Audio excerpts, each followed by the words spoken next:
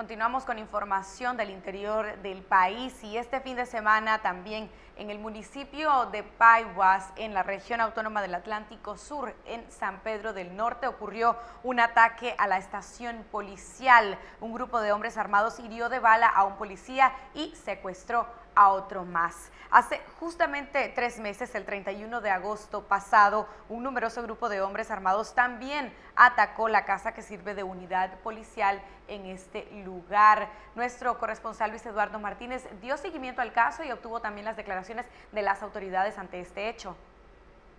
Ninguna información tiene la policía sobre el paradero de su agente, Isaías Chavarría, quien presuntamente habría sido secuestrado la madrugada de este domingo por un grupo de hombres armados que además atacó la estación policial de San Pedro del Norte en el municipio de Paiwas, región autónoma del Caribe Sur.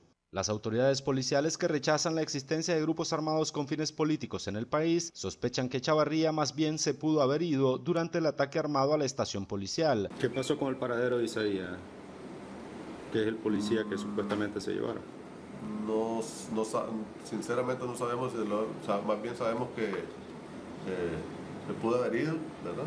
Pero estamos trabajando, verificando con la familia.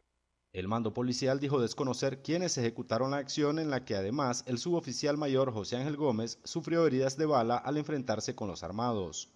Hasta ahorita nada, ¿verdad? No tengo nada. Estamos verificando y posiblemente tengamos alguna información, pero ahorita nada, ¿verdad? Solamente sabemos que alguien le disparó a un compañero policía, no sabemos quién, estamos investigando. En el hospital de Matagalpa, donde permanece internado, Gómez confirmó que su compañero aún está desaparecido. ¿Usted repelió el ataque? Yo disparé contra él. Sí. Al dispararme primero yo, pegarme en la pierna, yo le contesto el fuego y puedo ver 2 hombres de civil que se corren.